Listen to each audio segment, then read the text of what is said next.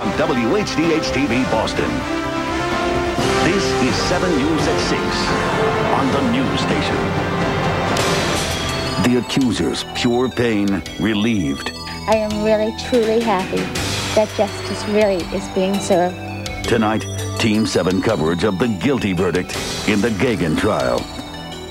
Good evening. After 9 hours of deliberations, the jury convicts the former priest of fondling a 10-year-old. It's the first conviction against the man who's accused of preying on more than 100 children. 7's Byron Manette begins our team coverage.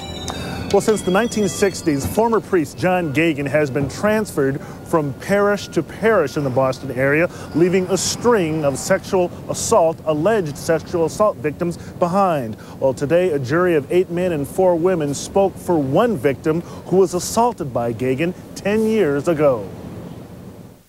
What say you, Mr. Foreperson? Is the defendant guilty or not guilty? Guilty. Offense is charged indecent assault and battery on a child under 14 years of age. 66-year-old defrocked priest John Geoghan struggled to hold back his emotions after a jury convicted him of molesting a 10-year-old boy at the Waltham Boys and Girls Club swimming pool in 1991. As Geoghan was led away, he said a few words to his sister Catherine, who's remained loyally at his side. I'm devastated because I know he's innocent. And I can't understand with all the contradictions in the evidence why that wasn't seen by the jurors.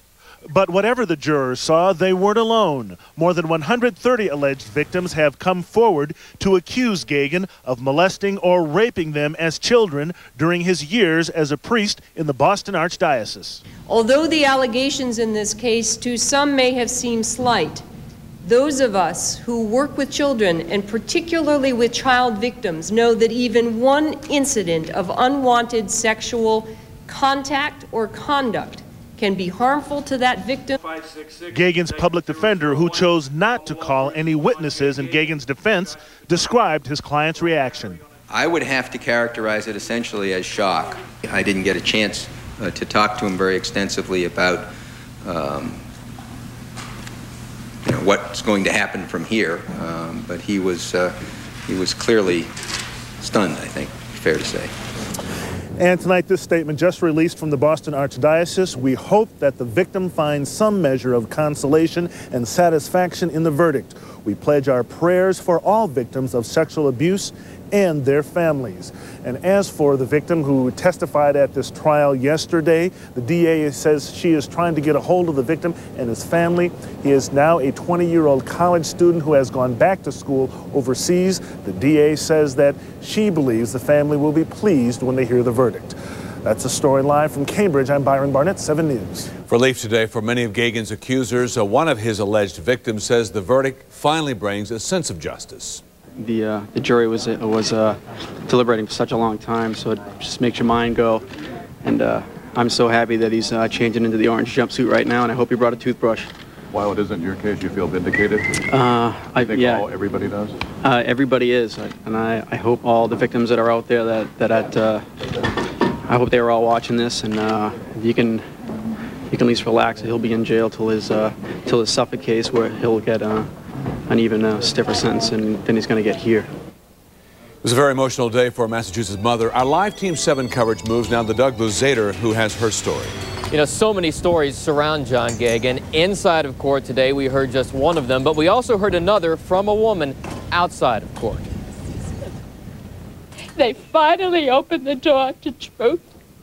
They finally unleashed all the hidden stories that the Archdiocese of our Boston has kept from all of you. An irate Marietta Dussard just before the verdict comes down. 7 members of her family, she says, her 3 sons and her niece's children were victims of John Geoghan. I had to see him today. I had to let the other mother know that she had another mother that believed that this is the best moment she's ever done. She should be so proud of what she's doing. Dussard says she's angry that Geoghan wears a black suit in court. Too reminiscent, she says, of the days when he was a priest. Outside the courtroom, she waits for a verdict, hands held nervously. Guilty. Offense is charged indecent assault. I am really, truly happy that justice really is being served. and that this young man that shared his story, that has opened the door for all of us that have been in pain for so long, has gotten a guilty.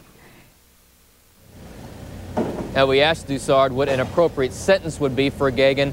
She thought for a moment and then said, life. We're live in Cambridge. Doug Luzader, 7 News. John Geoghan will be sentenced next Wednesday. His second criminal trial begins February 20th in Suffolk Superior Court. Stay with 7 News.